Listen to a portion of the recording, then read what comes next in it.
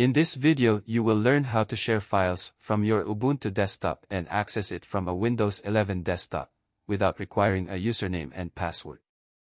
To create a shared folder accessible to anyone, open Nautilus and create a folder you want to share.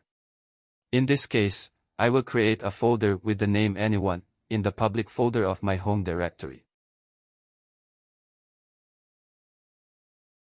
Then right-click the folder and select Local Network Share. In the pop-up window, click the checkbox for Share this folder. Once clicked, another window will appear and it will prompt you to install the Windows Networks sharing service. Click on the Install Service button to install the sharing service. Another prompt will appear and it will tell you that it will install the Samba package. Click on the Install button to proceed with the installation. On the next prompt, input your password and click on the Authenticate button. This will download and automatically install all the required packages for the Windows sharing service to work.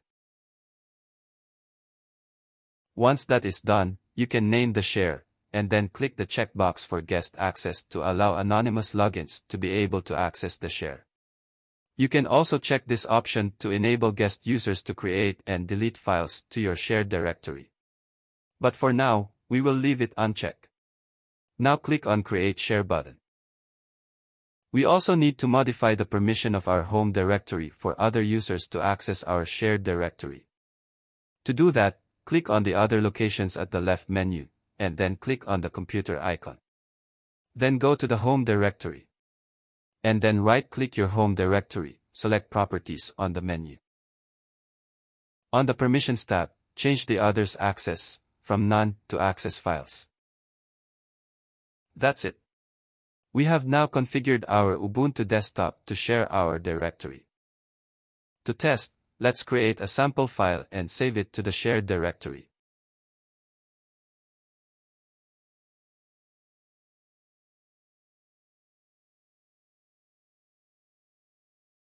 Let's navigate to the shared directory to verify that the file was actually saved.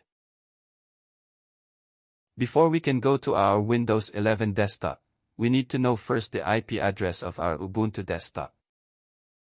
To do that, click on the network icon on the top right of the menu bar.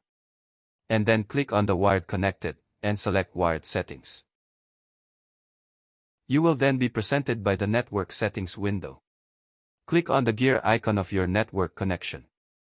On the details, you will see the IP address of your Ubuntu desktop. Record this IP address because we will use this to access the shared directory from the Windows 11 desktop. Moving to the Windows 11 desktop, open your File Explorer. And at the location bar, input the IP address of your Ubuntu desktop. In my case, as we checked earlier, the IP address is 192.168.1.59. If you followed all the procedure correctly, you should be able to access the Ubuntu shared directory. That's all for now. Drop me your feedback and comments below. If this video helped you in any way, please like, share and subscribe. Thank you.